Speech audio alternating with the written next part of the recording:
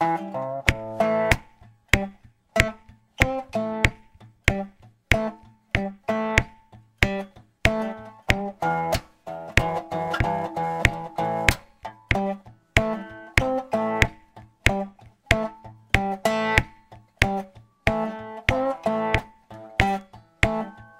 mercy,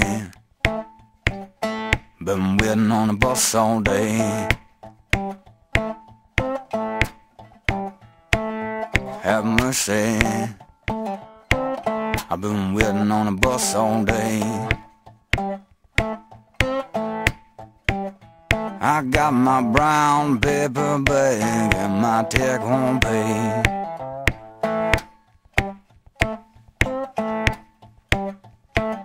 Have mercy. Behind what's happening in America today, the idea is to destroy public employee unions, and with it you destroy the union movement. And when you do that, you destroy the middle class, because the unions are what built the middle class in the first place. If you don't have a middle class, then you've only got two classes. You got the poor and you got the rich, and the rich control everything, and the poor has to do their bidding, and that's basically what it is. Were you around before the union was here? Yeah. What was it like before the union was here? You were told that if you didn't like it, you know where the gate is. Pretty much. The Labor Policy Institute of Oklahoma is an attempt to give working class people, union people, and working people a voice in terms of how we understand the particular predicament that we are in. I'm very much impressed by the analysis by McAtee and Saunders, the Main Street Movement, which has completely corroborated my own independent research that has demonstrated that beginning around 1979, and certainly continuing to today, that there has been a drastic increase in the wealth of the wealthy and an increase in the poverty of the working people. We've lost the American dream. I learned about Martin Luther King working with the sanitation workers who were trying to organize under AFSCME. Taught me that he was trying to take the civil rights movement in that direction. The right to organize is a civil right, and it is very important, especially for those of us that are in communities that have a lower socioeconomic status, to be able to organize. If the people don't know, it's that doesn't mean that they support what's going on. It means they don't know. So we have to inform them. We have to go educate them. We have to help people to see. I mean, most Americans don't realize that corporations legally count as individuals. They don't realize that. They don't understand that when we talk about collective bargaining rights, we're not talking about the mean old ugly union. We're talking about them. No matter who you are, whether you're in the public sector, private sector, whether you're black, white, Hispanic, Indian, it doesn't matter. It's all about the haves and the have-nots. And all of this comes in behind this group, ALEC, and there are a lot of academic studies that are out there that can demonstrate that this is in fact happening. The numbers do not lie. But what I find refreshing with the analysis that's given in this book is that we, as working people, need to do something about it.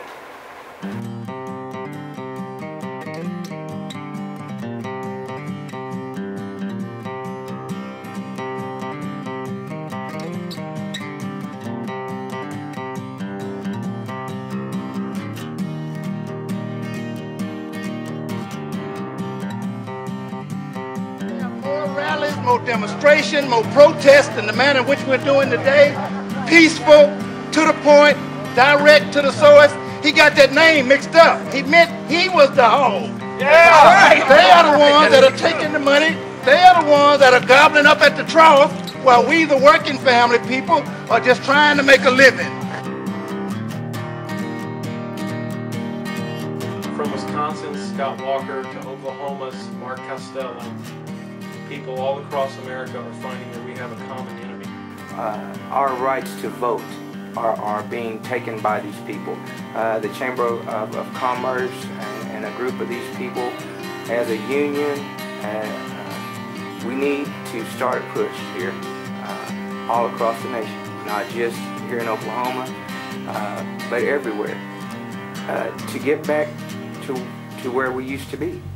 At Local 1180, we saw this coming, so we started to reach out to the communities, and we started to pick up the pieces. It's not only in certain areas, but it's all the communities around us, and all communities alike. When you look at privatization and you look at it in a deeper sense, you see those that have and those that have not. Generally what's happening is there's this constant pitting and division among working people, these divisions between those that have legal status and those don't, or these divisions these divisions of immigrants with the assumption that they're taking jobs from Americans. There's this constant division among working people based on these legal parameters. And what we're trying to do, what we want to do is to strengthen our connections, our commonalities with one another. We want to focus on civil rights. We want to focus on human rights. We want to focus on workers' rights. We want to talk about issues in the workplace. We want to talk about health and safety issues and wages and collective bargaining rights. The working class has never won anything by asking and by just accepting. We've had to fight.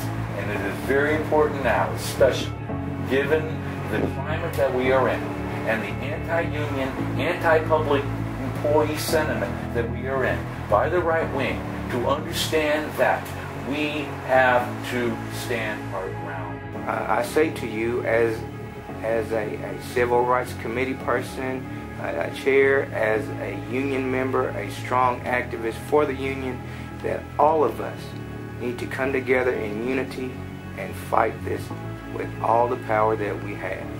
Nosotros lo que queremos hacer, lo que queremos fortalecer es nuestras conexiones, lo que tenemos en común. Queremos conectarnos, queremos ver que en realidad lo que importa es hablar sobre los derechos civiles, los derechos humanos, los derechos laborales. No queremos enfocarnos tanto en el estatus legal. Lo que queremos es enfocarnos mucho más en la dignidad del trabajo, que todos contribuimos. Eso es lo que queremos.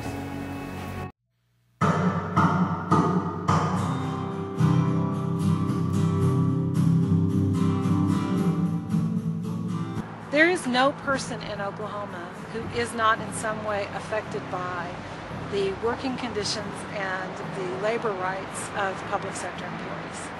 We all are related to, or are the neighbors of, teachers and sanitation workers and police officers and firemen and people who work for government entities. We're your employees.